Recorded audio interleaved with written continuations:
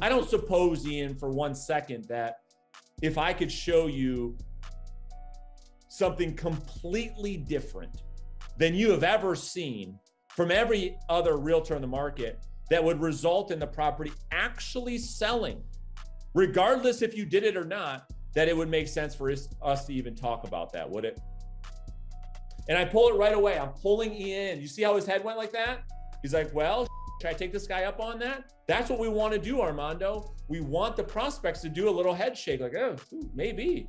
So we're going to go negative. We're going to go away from what prospects think we're going to do. We're going to go away from what most salespeople are trying to do, which is twist the arm, convince. So we go away from that to pull the prospect in.